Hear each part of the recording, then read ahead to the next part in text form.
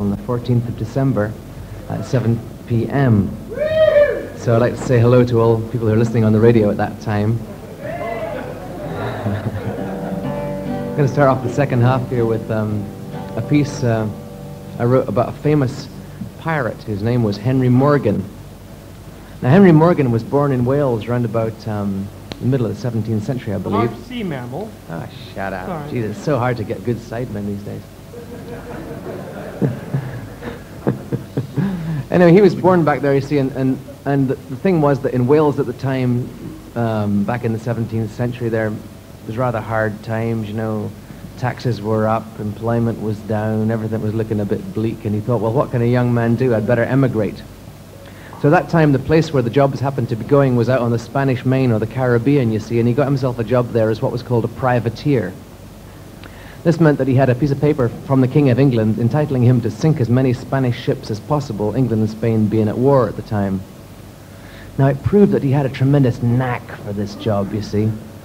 He would just come around the side of a bluff there, out into the open sea there, loose off a couple of his brass cannon there into the side of some Spanish ship unexpectedly, and the whole thing would start sinking down there, and he'd swarm up over the gunwales there and be taking out the brass cannon, the cannonballs, the pieces of date, the pieces of 8 and the pieces of date.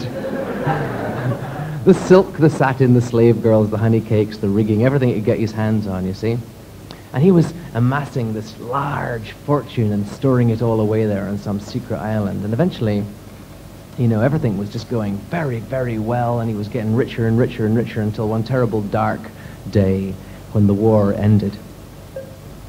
He found himself out of a job, you know. So the thing was, he thought, well, what can I do? And he's thinking to himself in his secret subconscious mind, racketa, racketa, racketa, racketa, racketa. Finally, the answer come to him in a flash.